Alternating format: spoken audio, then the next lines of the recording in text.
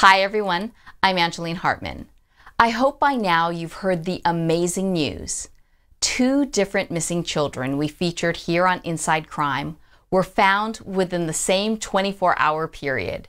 It's so awesome. Their families wanted me to pass along to you that they are very grateful.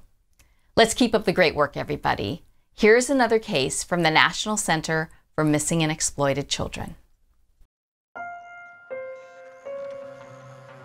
Investigators need your help to find this missing 16-year-old girl. Asia Wilbon disappeared from her home in Kent, Washington, February 13th. She's 5'3" and weighs 130 pounds with brown eyes and black hair. She may still be in the local area. If you have information that might help find her, please call the National Center for Missing and Exploited Children at 1-800-THE-LOST. I spoke with Asia's dad, and he says that everything seemed fine at home that morning, and then she simply vanished. It's been almost 6 months, and they still have no explanation about what happened. Asia's dad is hoping that you can help find her.